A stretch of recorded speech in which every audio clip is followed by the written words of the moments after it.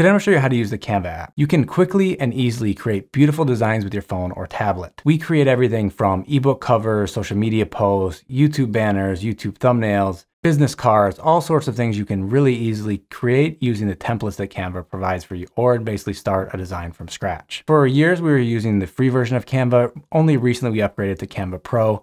There's a couple advantages that I'll talk to you about that towards the end of the video. If you want to check out Canva Pro, I'll put a link down below in the description where you can get 45 free days instead of the normal 30 days if you were to just go and sign up on your own. This is our affiliate link, so we could earn a small commission at no extra cost to you if you do decide later on to upgrade and pay for a paid plan. Everything we talk about in today's tutorial, you can do with the free version of Canva though. So the important thing is that you download the app on your phone and you can follow along with the tutorial. Okay, so now let's open up the Canva app. So when you're logged in, it's going to look something like this. Before we create a design, I want to do something really quick that'll save you a ton of time going forward, which is go into the menu and then click on Brand Kit. The important thing with the Brand Kit is to save your brand colors so that they're quickly accessible as you're creating designs. So obviously you have certain colors that you're going to use every single day creating designs, and why not have them saved and have quick access to them. If you use Canva Pro, you can upload logos as well as have, upload fonts and then save your favorite fonts to be using for your designs. But with the free version, you can at least create your brand colors and upload 3 different colors. Obviously, if you click on any of these things that aren't part of the free version, it's going to tell you, hey, you should try a free trial. Once you've selected your brand colors, now it's time to create a design. So what do we want to design today? Do we want to create an Instagram post, an Instagram story, a flyer, cover, business cards, phone wallpapers? And then if you don't see what you're looking for there, you can obviously just type anything in the search box at the top. So it could be, let's say, a Pinterest pin. So once you choose the type of design that you want to create, you're going to have a bunch of options for either create a blank design or a template. So you can scroll through and see a bunch of the Pinterest pin designs. So if we wanted to, start with this design right here, so we click on it, it's going to load, and then everything within this design we can click on and edit. So if we wanted to change the number here and clicked on edit, then we could say we want it to be 15 instead of 25. If we click on the whole image, you can see on the bottom left the color of the background. So if we wanted to change this to pink instead, we can change that like so. Some of the images like this, we'll get into this a little bit later, but if you see the colors pop up along the bottom, that means you can go and edit the colors here. So if we want to change the pink to gray, we could change the keyboard is now gray. Obviously, if we wanted to delete this specific design and look for something else, we can do that. We can put, if we click on the bottom, we can, change this to, our website. Okay, so now it's our website instead.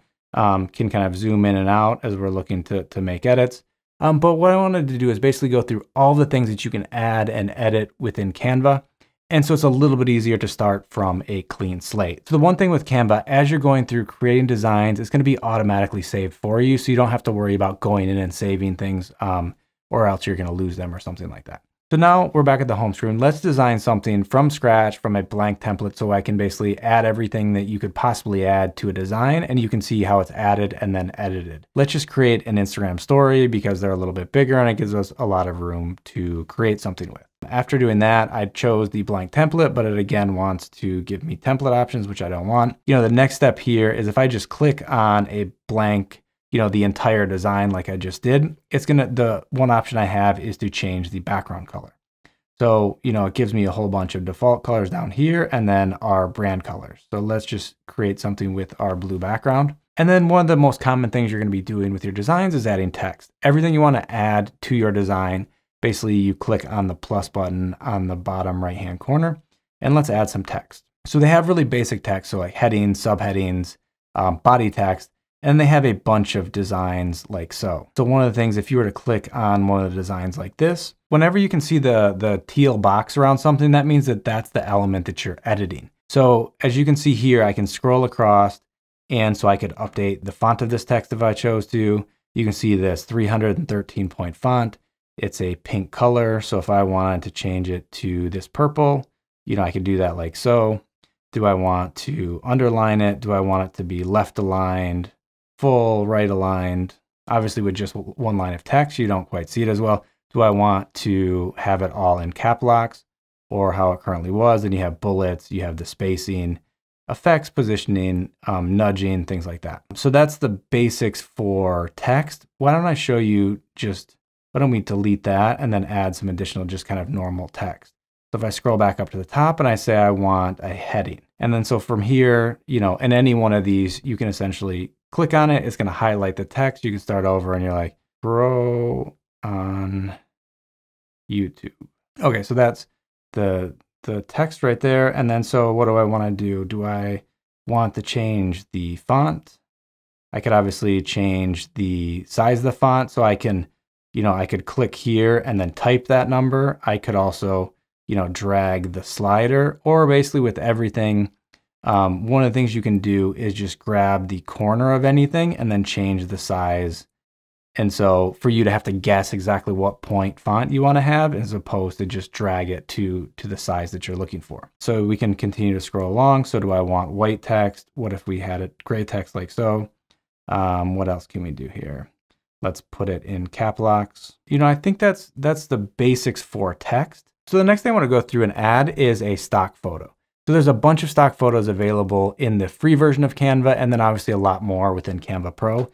To do that, we can click on photos, and then here's some, trending photos. If you want, let's say, a coffee picture, just search for something, and then you can see where it says Pro with the little crown, or, there's obviously tons of free images as well. So we could use, say this image like so. Again, if we want to change the size of the image, if we want to crop the image, so we could say, hey, we just want to really zoom in on the coffee, let's say, like that. So we could, and then if we click off, it takes the cropped version of it. And there's a whole bunch of things that I'll go through as I show you how to upload your own images. There's a huge library of stock images. Also, we have a video on our channel that I'll link to up above where you can find other free stock images online. So there's a ton of different websites with lots of images. So if you don't find what you're looking for on Canva, you can probably find it on one of those websites. So let's just get rid of this image. So you can obviously add something from your camera roll or uploads. And then so if you want to go through and upload media, you can click on upload like so, and then choose, hey, where do I want to upload it from? So you could take a photo or open up your photo library. So you can see here, what do we want to add? So how about this picture of me? And then if I want to add that to the design, so it added it into kind of my uploads folder. And then if I want to go and add it to the design, I want to click on it again. So what we can do here is let's click on the text and move that up to the top, let's say. And then the other thing that you're going to see are these purple lines. So you can see right now what this means is the text is centered with the image. If I wanted to basically align, so right now, let's move this a little bit. I move this just a little bit. So if I'm moving this text, you're going to see it's going to snap into place and align along the left side as well. But so as you're moving stuff around like so, so now it's right aligned with the image. And then so let's go through all the different stuff that you can do actually editing the images that you add. So the first thing could be effects. One of the big things that we end up using all the time for our thumbnails for YouTube is removing the background. So it's just the outline of me and then a blue background instead of the gray behind me. But that's only with Canva Pro. There are some websites that we have a video about of how you can actually remove the background on some different websites. I'll link to that video up above as well. So that's one of the things that you can do here. The next thing would be a filter. So similar to Instagram, there's a ton of different filters. So if I want to change this to black and white, or any one of these different filters. The next thing you can do is actually make slight tweaks to the adjustment of the image by adding changing the brightness, contrast, saturation, tint, etc. So if I want to make the image a little bit brighter or a little bit darker, I can do that like so. If I want a touch more contrast, so you see the background gets a little bit darker, maybe saturate it just a little bit, you can go through and edit that like I just did. The next option, obviously we take a look at crop. If I wanted to flip the image, I probably don't want to flip it this way, but for whatever reason, if I was pointing this way and I want to be pointing that way, I could just flip it horizontally. The next thing is the position. So this is a good time to probably show you how to do that. So if I have the text is now over top of the image. If I wanted to do the opposite of that, I could click on this image and then go to position and then say basically move forward. So the image is going to now move forward in front of the text like so. So I can move it backwards as well, but that's just one quick thing you can do there.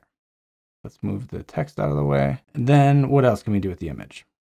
Crop, flip, position, nudge. So if you want to make a really small adjustment to something, you can click on nudge and make really, really small movements of whatever you're using. So you might not even notice it on the screen right now, but it is slightly moving. So that's basically the basics of what you could do with an image. Again, if I want to make this smaller, just grab the corner and move it like so. Okay, so now I want to go through all the different elements that you can go and add to your design. So if you click on the plus again, and then right here where it says elements. And so there's a ton of stuff here. I want to start with the most basic thing, which would be a line. So we can add a line like so. And so this is basically, you know, that entire width. If I wanted to make it not quite so long, I can drag in either the ends and then down along the bottom. That's where you're going to go as you're editing everything. So if I want to use the gray color, I could change that like so. If I want to change the weight of the line, I could click on this. And again, there's a couple of options of typing the weight or moving the slider. The other thing is, do I want a solid line? Do I want the edges to be curved or flat? Do I want a dotted line like so? You can add arrows, you know, a lot of the same stuff that we saw earlier. So I can either rotate it like this by grabbing that circle. Or the other thing that I could do is if I were selecting this, if I just grab one of the edges of it, then I can move the one point stays still, and then I'm changing the length and where basically the line is pointing towards. Okay, so that's good for lines. Let's get rid of it. The next thing for elements is let's add another shape.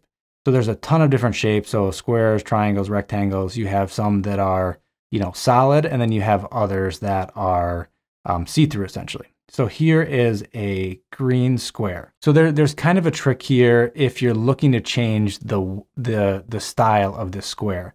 So the one thing is if you drag either it one-dimensionally, the thickness of the border line stays the same. So if I change this like so, you're gonna see the width and everything stays, oops, and so everything stays the same if I just move a dimension at a time. If I wanted something that was thicker, I could just drag the corner and you're gonna see the line gets thinner and thicker so that the whole dimensions of it move together, as opposed to I have the same thickness and then change the shape of it. So for example, I could put this, you know, in the center and then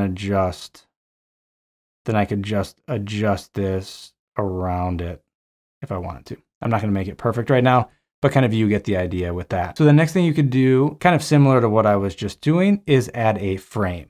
So the cool thing is here is, so I have a square image right now, but what if I want, oops, so elements, and then I want to, so it basically searched for something for me. So I needed to clear the search bar and then everything opens up again. So the nice thing here is I can choose a frame. So I have a rectangle photo right now, but let's say I wanted a square image. So I can click on this. And then the thing is, if I click on my image and then drag it over the frame, then all of a sudden it fills up the frame with my image. So if you're ever looking for a specific shape for an image like that, you can use the frames.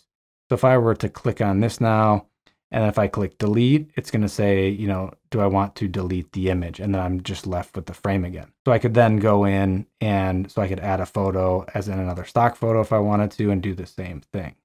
So if we say we want this image, drag it over it, now I have a cool square coffee image. Let's get rid of that now. Delete image and delete the frame. You know, the other thing with with a lot of the other elements, so let's see here. Okay, so we're just back from the beginning. So there are tons of different elements that you can choose from here. So you have charts, you have stuff for coronavirus, you have bull foliage, zodiac symbols. The thing with a lot of these designs is you can actually go in and edit the colors. And so let's say we wanted a tiger. So here is our tiger, but this doesn't really match our brand color. So what you're gonna notice, if one of the elements is something that you can edit, you can see all the colors along the bottom here. So if I wanted a different color tiger, which of the colors should we edit? Maybe the brighter orange. So if I click on the brighter orange and scroll down and say, hey, I want a red tiger or a pink tiger. Yeah, I like the pink tiger, or purple. No, that's too dark. Maybe that one. So you can basically go through and figure out, okay, this is kind of a beige color. What do I want, to change that? So any one of the designs, if the colors pop up along the bottom, you can go through and edit that element. If there's anything specific that you're looking for, the search function works really, really well. So if I were to click on element like so, and then say, being this is about YouTube, I could just search for YouTube.